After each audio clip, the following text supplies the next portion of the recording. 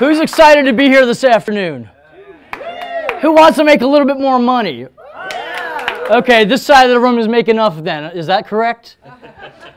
This afternoon, I want you to go on a journey with me. We're going to talk a little bit about real estate because, number one, that's the lane I play in. I'm a real estate investor. I've been one since 1999. I'm also a commercial realtor. I do all sorts of stuff in real estate. I'm a real estate geek, without question.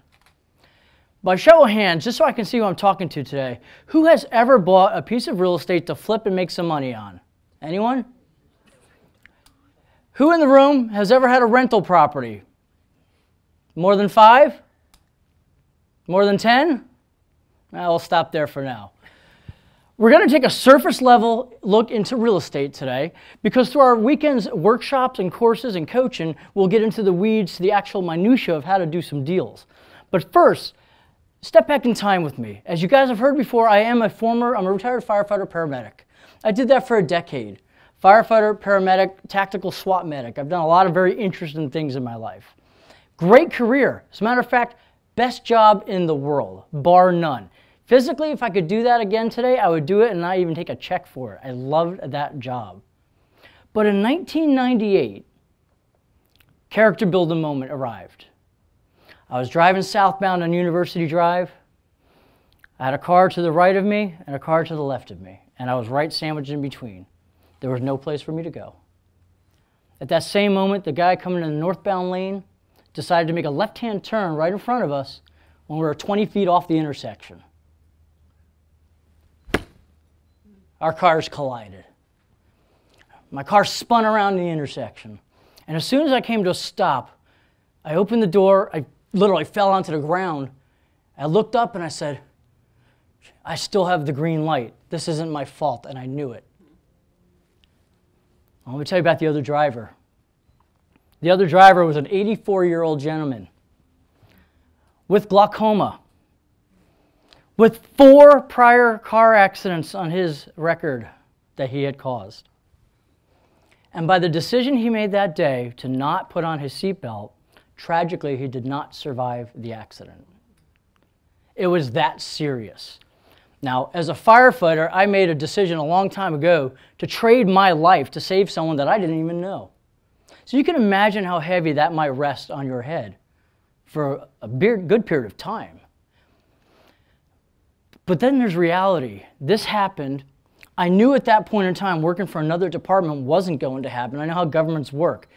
Accident, fatality, not looking good. They're not going to hire you, and I get it. My income came to 0. Much like my car, it came to a screeching halt. My fire science technology degree, how much use is there for that in the business world? Not an awful lot. It's just not there. So my income came to 0. And what I didn't have is what I like to call second due income. When the first one goes away, what's there to replace it? Because if you rely on just one income, you're setting yourself up for problems and failure potentially, significant failure.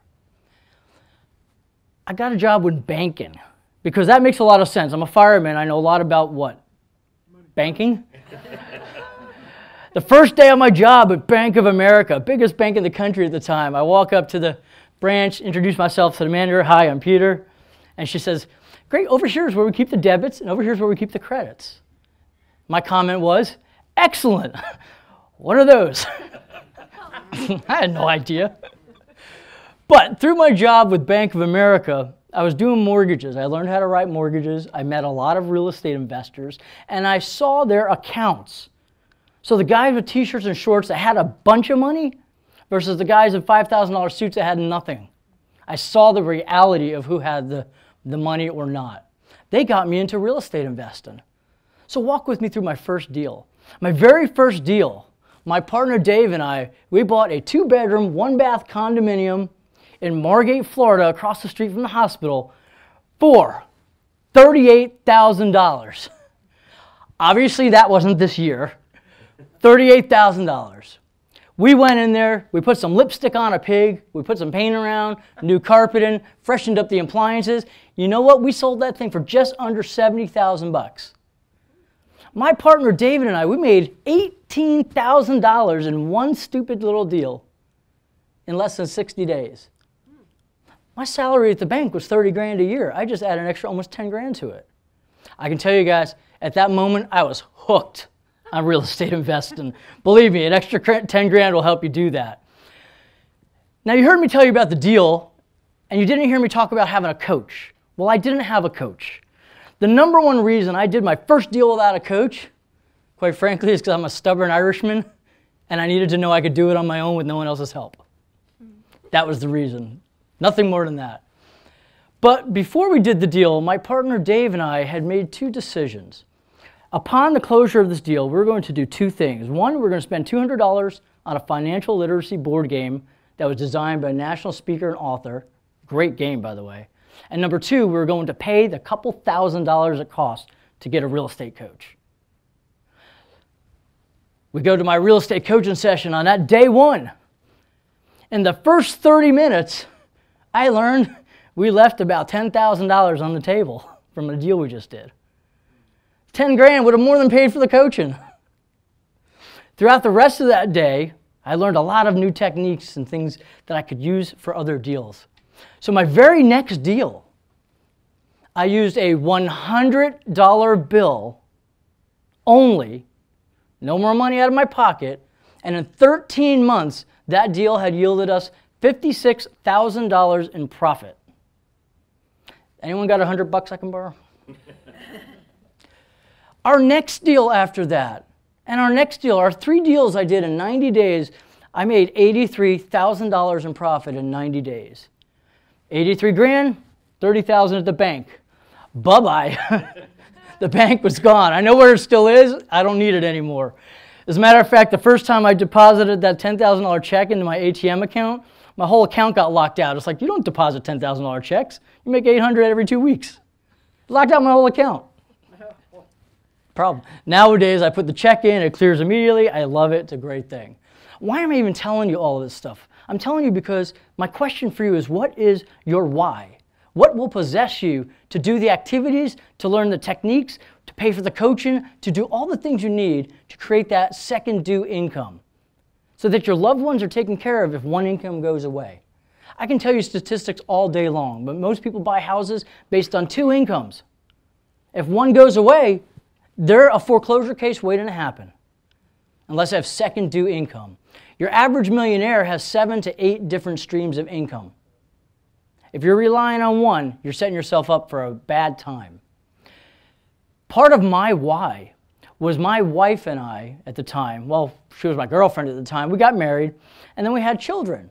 And we had decided, because she had a child from a previous marriage, and she had to work the whole time. Kid was in daycare, all that kinds of stuff. We did not want our children going to daycare with somebody else instilling, some $5 an hour employee instilling their values on our kids. It was important that one of us be home, either her or I. And I was okay being home. If I stay home dad, I'd take it all day long.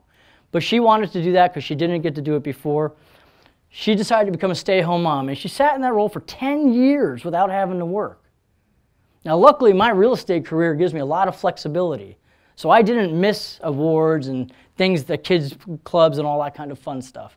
So we had, I think, what we call the best of both worlds. That was what was important for us. Many of you out there have seen my children. You'll see them at different events that I'm at.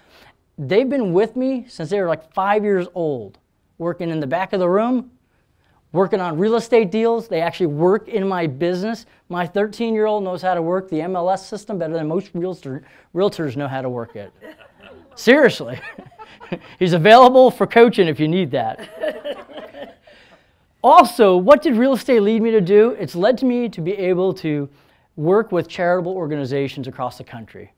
I've been a fundraiser for the American Red Cross, for the National Law Enforcement Memorial Fund out of Washington, D.C., and I have had the joyful pleasure of raising millions of dollars to help other people.